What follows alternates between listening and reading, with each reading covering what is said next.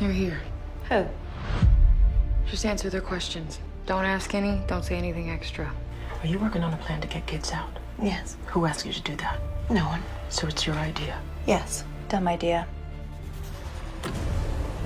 Time to go. May the Lord bless our endeavor. Amen. You should go. Shut up! Eleanor, you were brutalized because of him. Okay.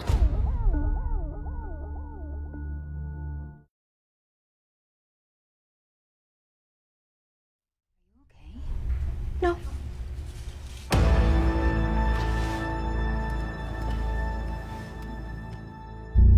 What's fun about 10 was playing kind of crazy June. Do you know anyone who could help me move children out? I'm gonna get them out. You're gonna get yourself killed. She's so intent on what she's gonna do that it was really interesting to play with this idea of like nothing will get in her way and no one will get in her way. I'm looking for other people's children. I'm trying to find out where they are. That information is in the Red Center dossiers. Joseph keeps them in the basement.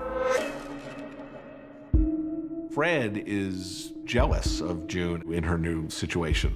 They want you in the sitting room. So he kind of sets out to humiliate June. Commander Lawrence, he's had 4 handmaids. Not one is produced. She has to perform the ceremony with Commander Lawrence in order to convince everyone downstairs that they're really performing the ceremony. We can't just sit here. The doctor is going to check me.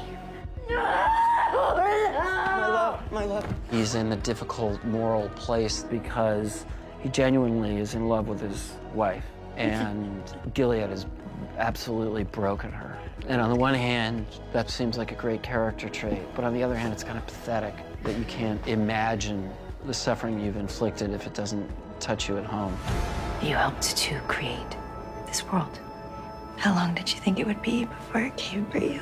That one moment was really one of the best things I think we've done in the show so far. It was heartbreaking.